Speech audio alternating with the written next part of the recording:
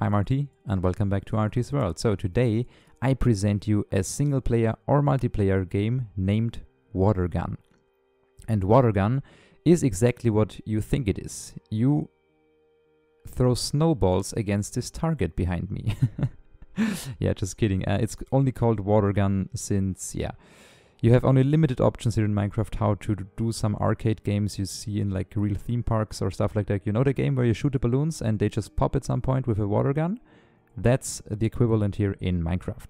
And this machine here is again suggested by a viewer, so many thanks at this point to all of you out there suggesting new ideas or also commenting the build ideas by myself. So really appreciate your support, and also I read all your comments. I really try also to answer all of them. So keep commenting, I really enjoy it, and I also come across very nice video ideas like this one here. And yeah, we thank today the real Timmy T, and he suggested to build a water gun game like you see at carnivals. And yeah, he wrote a very long comment explaining what the machine should do. And he basically suggests that if you get to the top first, you win. And I try to incorporate both of those concepts with the you get to the top and win, and also the composter. I really try to keep to your basically guidelines to build this game. And I think it came out very well. So as you saw in the preview, we just insert here 1 diamond, we get a lot of snowballs, and after that we have to shoot this target block here in the middle. And by doing so, we just fill this light bar at the bottom. It's technically not to the top, it's like to the right. But you can also put this vertically. I just didn't have any like space in here. I wanted to design it as compact as possible. And that's why I just put it in the floor. But of course you can put that bar anywhere, and yeah, you can basically make it to the top. But as soon as you hit these targets multiple times, you can fill these lamps from left to right. And if you light the most right lamp here, you will also trigger this nice fireworks rocket here. As you saw in the preview, it's just a very nice green firework. So every one of the spectators or players around you can watch you if you won or your opponent won. So that's the single player version. I just built here one of these machines or one of these slots. As you can see, they are completely tileable. You can tile as many of them as you like. And I tried it here, so yeah, that's just, I just didn't copy everything since it's just for demonstration purposes. But for the multiplayer version, I also installed here these shields. And yeah, as for some games of mine, you have to trust your players. Of course, you can get an elytra, fly in there, do some weird stuff with the target, just shoot it each time or so. But you have to really trust your opponent. That's why you also cannot win anything in this game. The only thing you win is like the honor that you've won or that you beat your opponent. So yeah, that's what you can win here. Just pay 1 diamond and then you just have to win first. And as you can, for example, are here a spectator, you just sit here and see whoever lights the green firework first. So, and you can also just select different colors for the frame and also for the target down there. So I also want to try to zoom always with C, like Optifine zoom, but yeah, I'm just now on 1.9.3. So I didn't install Optifine yet, so yeah, shame on RT. So, and as always, this video will be structured into 2 parts. The first part, I will give you a very fast overlook of all the circuit involved, but as you can see, there are not that many circuits, not that many colors, and they're also quite simple to build. So it should be rather fast to build this machine. And the second part, we will build it block by block together so you can build it in your single player or multiplayer Minecraft world. So this one should also be bedrock compatible. We don't have a lot of pistons in there that should get some trouble. I think it's yeah, it should be bedrock compatible. They're just normal sticky pistons in there just doing their thing. And it's also, of course, built here in Java.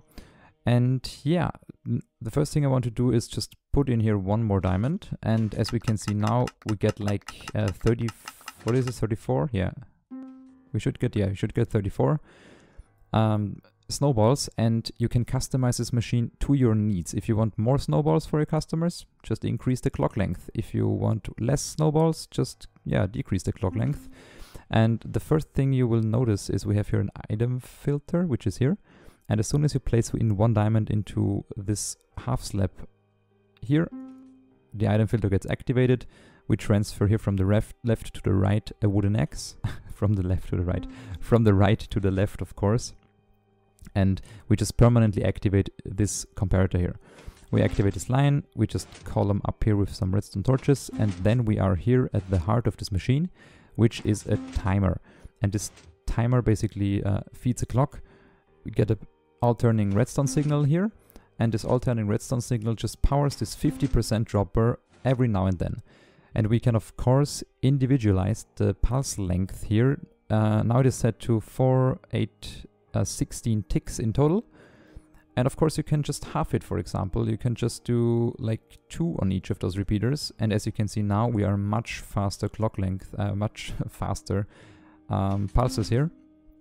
So that's how you can completely customize it. You can also increase the amount of repeaters or decrease it to like really low amount of repeaters.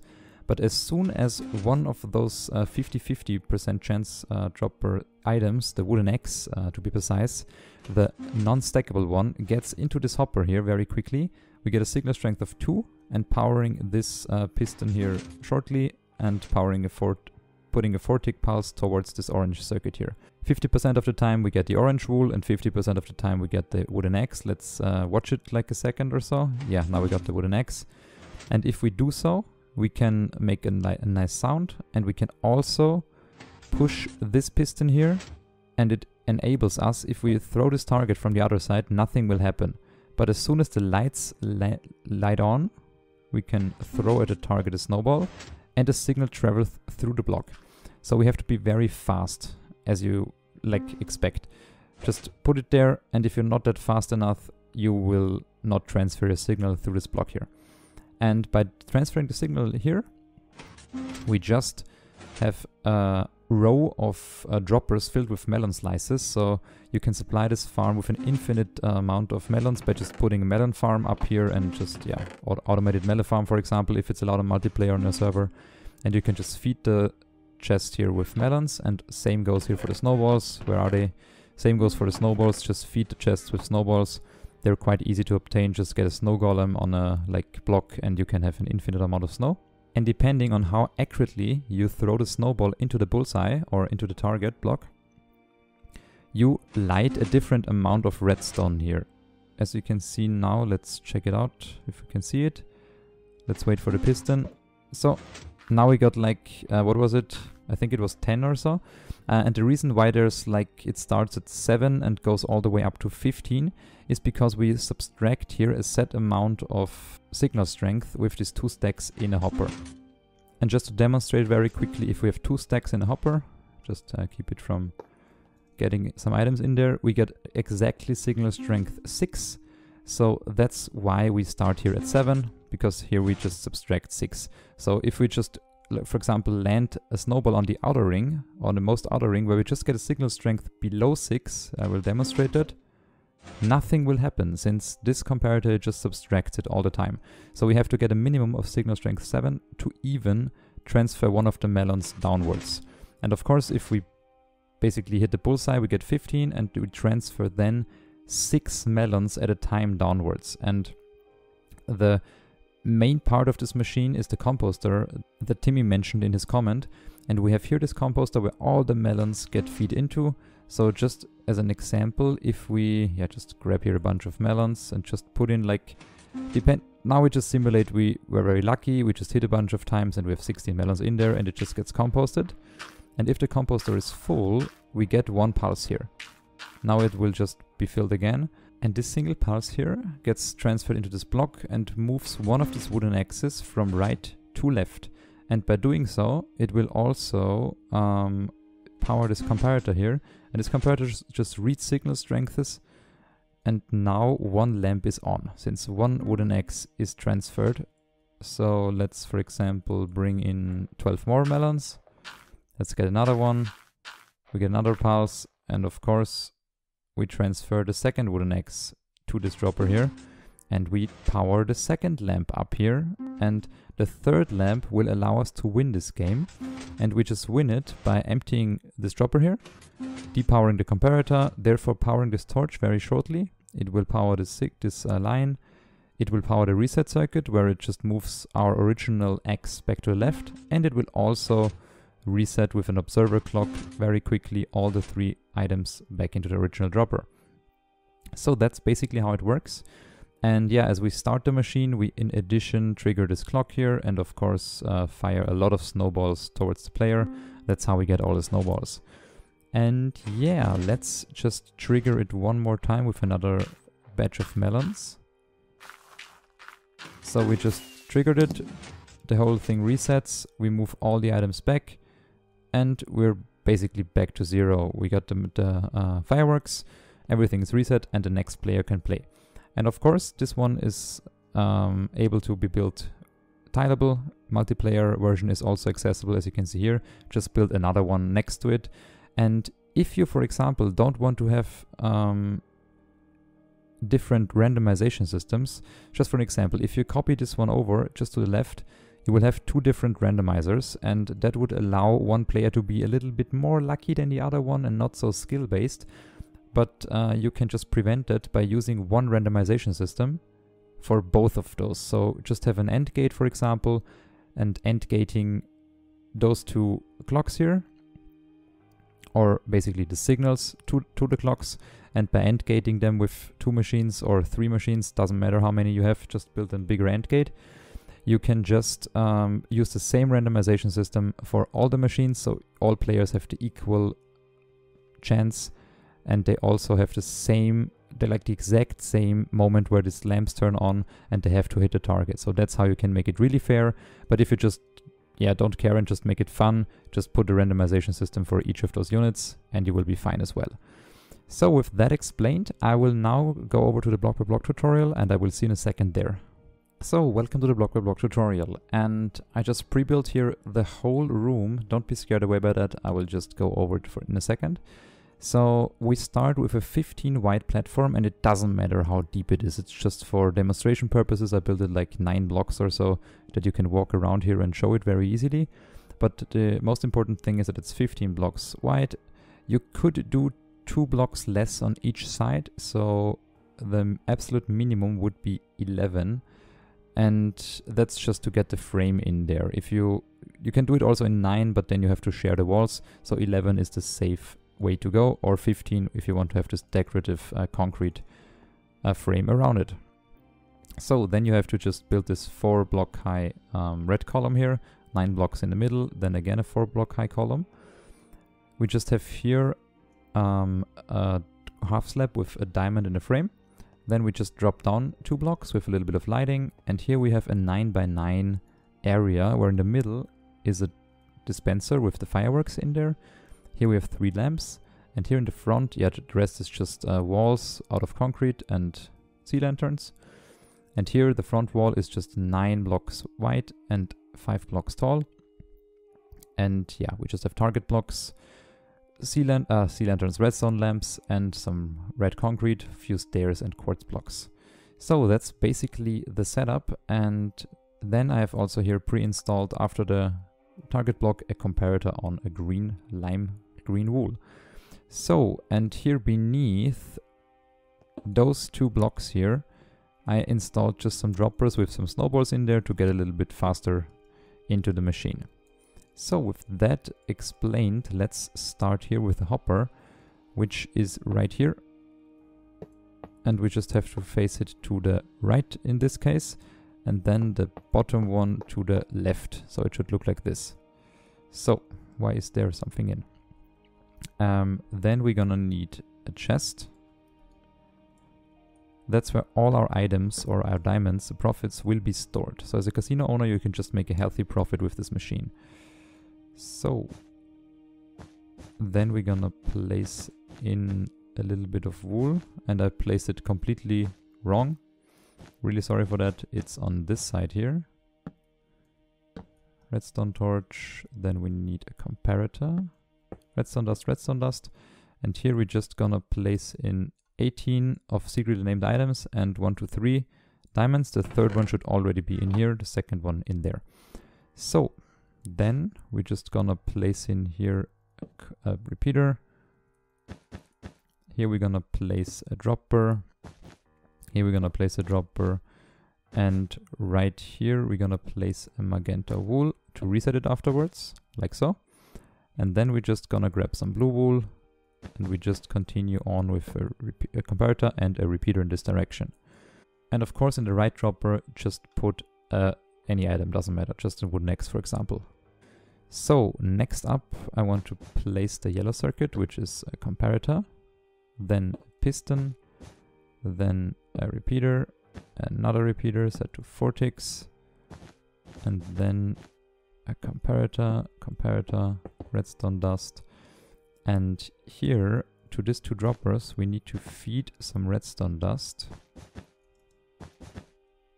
like so. And also some observers. And the second one, if pushed upwards, will just close the observer clock and therefore get you all the snowballs. So that's the first part done. Next we're gonna just place here a lot of hoppers. I already placed some. They just run into the first snowball dropper and then the second one. Just 2 rows. Then they just slightly offset, and then you place it into this direction here. And here we can already place in some chests. And yeah, just fill those chests here with a bunch of snowballs or a snowball farm. Doesn't matter, just get a lot of snowballs in there for your customers to play. And next up I want to grab some green wool and place in a sticky piston like so. That's where the piston goes. And behind the piston I just need some orange wool. So we place the orange wool behind the piston, then another one, 2 pieces of redstone. Here we're gonna have a repeater set to 4 ticks. Here we're gonna have 2 repeaters, both of them set to 4 ticks. Then we're just gonna build up like this.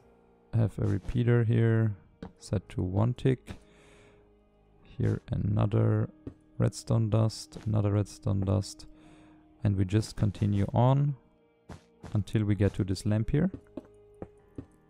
So, and also to this lamp down there. Perfect. Next we're gonna go right here and place here repeater set to 4 ticks, sticky piston block, and another repeater set to 2 ticks.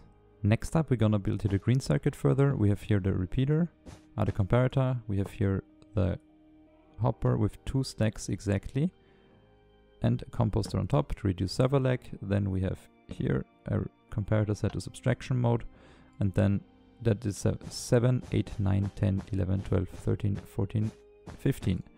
That's the signal strength we require. And then we're just gonna face downwards. 1 dropper, second one, third one, and 1, 2, 3. All of them are pre-filled with melons for my case, so it's a little bit faster to build. And then we just funnel all the melons in here. And at some point you can just have a melon chest as seen here. Yeah, just build it there. Perfect. Then we just want to collect all of them via a barrel. And with this barrel, we just place it beneath each of those. And then we're just gonna place in here a hopper and continue on with a row like so. And then we're gonna grab some more composters and place them in between. Also 1 here. And we're also gonna have a dropper. So this one should face upwards like so. Here we're gonna have some chest, and here we're gonna have a hopper facing into this dropper, and this one just basically fills all the bone meal into this chest here. So then we're gonna place a self-emptying mechanism. So we need a 3x3 area. We need a comparator, 3 repeaters, both of them set to 2 ticks, and just some redstone like so. And I just noticed we can just put this repeater here to 1 tick, it will be fine as well. So then we need a redstone signal into this dropper here, into that one here, and also some reset redstone right like there. And from here on, we're just gonna build with cyan wool, like so. And the first cyan wool will be here, where we have 3 of those wooden axes in there. That's just a comparator which we read here. Then we're gonna have here a repeater set to 2 ticks. We have a redstone torch, like so. Then we have a repeater set to 2 ticks. We have a sticky piston. Another repeater set to 2 ticks. And from here on we just go all the way until we reach to the point where the block of the blue circuit is the same level as this cyan wool here, like so. And from here we just continue on to this dropper up there, like so. Ah, that's the dispenser, sorry. And we also gonna place in here some 2-tick and 4-tick repeaters. And we're just gonna start them by going from here with a 4-tick repeater into this circuit. So, next up I wanna install here an observer. And also one in the other direction, so if they... oh, that's the wrong way around. So, if they face into each other, they just close the circuit and make a clock. And from here on, we're just gonna build a repeater lane, just like so. Perfect. And here we can also, yeah, we can replace that one through redstone since there's a repeater down there. We're just gonna block into this direction. And I wanna make sure that right above here, we go into the circuit with our blue line. So let's do that like this. So we just continue on, go up there into there, torch, another torch. Here we're gonna have redstone dust. Here we're gonna have a redstone dust. And for the orange circuit, we're just gonna place in 2 pieces of redstone dust, another comparator. Here we're gonna place a dropper, which should be down there. Also a hopper, and finally a composter. And here we're just gonna arrange it 50-50, so 1 stackable and 1 non-stackable item in there. So, and then we're just gonna place here a blue wool, block up, make a nice platform here. Here we're gonna have a repeater, a comparator set to subtraction. No, it doesn't have to be on subtraction mode, sorry. 4-tick, 4-tick, 4-tick the other way, 4-tick the other way, and just some redstone dust, like so. And minor fix, I'm sorry, we have to concentrate just on the blue circuit, just ignore all the other ones. And we're just gonna remove the redstone here. We're just gonna block up like this. And we have to replace this torch here, so that's why just remove this redstone here. Place it against this block, and then place the redstone back in, and just connect it up like this, and then it will be fine. Last but not least, we're gonna add some note blocks. Here one like with a very high pitch, like 10 or so. And down here, if you reset it and win, we can also place in here some nice music like with pitch 6 or so. And we're gonna go 1 across and 1 down and place there 3 redstone lamps. Where are they? They are, come on, here. So, and then we're just gonna block down 1 block diagonally. We're just gonna place a bunch of blocks here.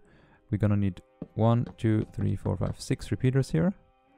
1, 2, 3, and then again 1, 2, 3 repeaters, like so. And we're just gonna fill in everything with redstone dust, like so. So if we remove, like, look here in the, at the top, most left of your screen. If we remove 1 wooden axe, you can see 1 redstone torch lighting. Second one lights. Third one lights, and we got this signal, which is great. We should also reset it completely, as we can see here, and we are done. So, and this finally brings us to the testing phase. So I just insert here 1 diamond. I get a bunch of snowballs, and it should be 2 stacks and 2 to be precise. Where's the other stack? Oh, I just had 1 stack in there. Very sorry for that, but it's 2 stacks and 2. So yeah, you have to trust me on that one now. And yeah, just now we'll simulate just some melons going in there. So that's now the first melon. That's the first wooden axe transferred. Then that's the second melon. That's the second wooden axe transferred. And that's the third melon, basically filled up the composter. and we get the boom, all the lamps are off, and the machine just reset. And with that, we're basically done with this video, and I hope you like Water Gun. It's a very fun game, I think, and you can play it with friends, you can play it alone against a machine or so, but as a casino owner, you will always make a profit, since you just have to put 1 diamond in, and the only thing you have to get your customers is some snowballs and some melons, which are easily farmable. And yeah, with that said, if you encounter any issues during the block by block tutorial, make sure there is a world download link in the video description, and make sure to try it out. Usually you can find and solve your problems there. And with that said, thanks for watching. I will see you in the next video. Bye bye.